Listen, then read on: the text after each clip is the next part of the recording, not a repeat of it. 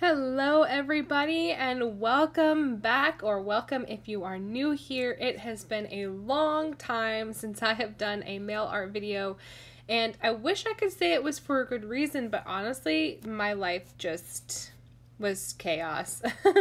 October was super busy. As you guys know, my Octobers are always like crazy busy for me, and November we had a lot of illness and it took a long time to kind of recover from an entire house getting sick. And then we had a lot of other stuff going on. And then, of course, December, again, is a crazy busy month with lots of family activities. And my dad and my sister were in for half of the month, nearly. So we were doing all the fun things with them and spending as much time with them. And I didn't have access to my office. So I just got really behind on everything. All of my personal time was taken up, and now that we are in the new year, I am trying desperately to get back on the swing of my normal routine or reestablish new habits. I definitely have struggled with this particularly. My list making is not really working out. I don't know what's going on. I don't know if I'm just in a weird mental headspace and I'm just not interested in anything right now, or if it's just because I'm overwhelmed and I don't know where to start, but I figured I would start by doing some mail art. I always feel good about doing this. I always enjoy the process, and it needs to get done because I have lots of letters I have to reply to, so it's just a no-brainer for me to be able to film something creative, have that creative time for myself, but also end up with something that I need to do anyway, which is make pretty envelopes to send my letters out. So I am using the kit from Your Creative Studio. This is the book themed kit. I believe it was September or October's kit. I think October might actually have been the baking theme.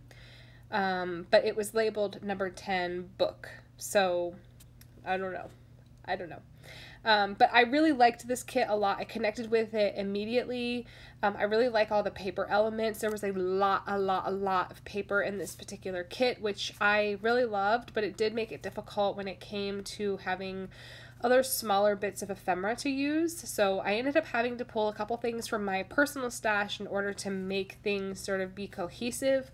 There were some stickers and some washi tape that I didn't actually have for the video because I had them in another part of the house for decorating my letter paper for the letters that I'm trying desperately to get caught up on. So I didn't have those elements, which probably would have helped out a little bit, but I couldn't have been bothered to stop and figure that out. So I used what I had on hand, and here we are.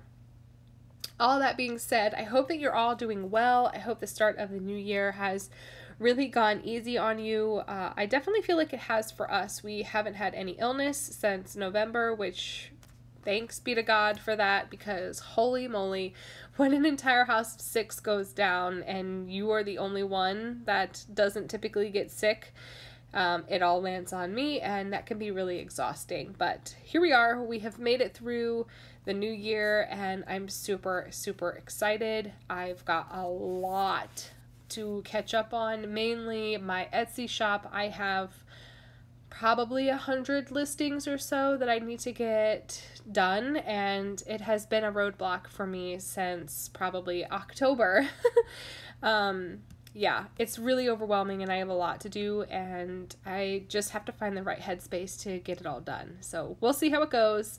One thing at a time, and I'm sure eventually we'll get there. But other than that, yeah, everything is going really well. Clara is thriving in school right now. She has her first daddy-daughter dance this Friday, which I could not be more excited for. Timothy is also just as excited for that as well. It's his first. He never thought he would have this opportunity, so he is equally excited and cannot wait to do this with her. Cullen is doing well in school too. He's definitely regressing a little bit. His teacher this year isn't as strict as the one he had last year, so he's definitely starting to notice and take advantage of her in that way. And my older 2 boys, Hunter and Emmett, are both doing really well in school. I just got their report card, and they're doing really well. I was quite impressed with their grades. I'm really impressed with their behavior. Hunter has had a little bit of issue with, not, I wouldn't even say behavior, because his behavior is fine, but I definitely think he's struggling with his emotions and hormones, and that's leading him to make some poor decisions because he's being led by hormones and emotions, and sometimes that can get you in trouble, but we're learning. It's a learning process, and we'll get there when we get there. So for this particular piece, I haven't really talked about what I've been doing, but I really didn't want to disturb that beautiful dried flower in the envelope, so I took my hole punch and decided to punch out a little hole rather than rip it, because I felt like I could lose control and the hole could end up looking like I didn't want it to look. And the way I ripped it actually perfectly aligned with the paper that was already there. I did not do that. That was completely accidental, and I love the way that it looks. And I love that that live flower was saved in the process. And I've been using the ledger papers that come in the kit to sort of create mailing labels, because these decorative papers can be a little bit busy, and as beautiful as they are, it can be really difficult to see the address for our fellow posties. So we definitely want to make sure that they can read and deliver everything properly.